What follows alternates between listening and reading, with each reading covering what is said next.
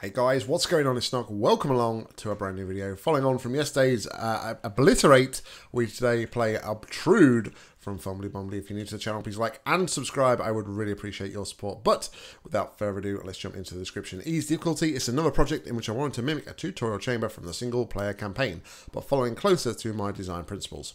Opposed to redesigning a puzzle like its predecessor did, however, this was conceived entirely from scratch. Please report any exploits and such in the comments. Your feedback, is appreciated. So, is it the same? Is it the same puzzle, just reimagined? This is completely reimagined, possibly. Yeah, I think it might be. All right, so there is our. Actually, is it open door policy? It is. Open door policy.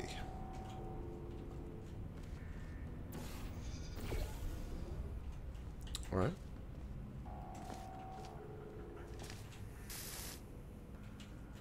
Interesting. Excuse me.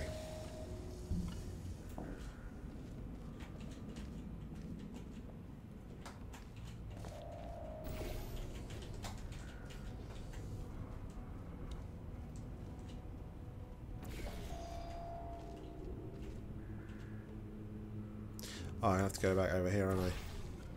Like that, then like that. Pick up the laser cube.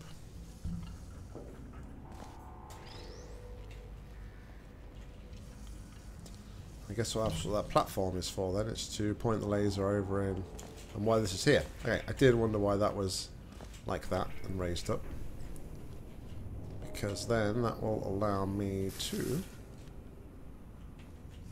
gotta go back first. Then that'll allow me to use the light bridge to get to the exit.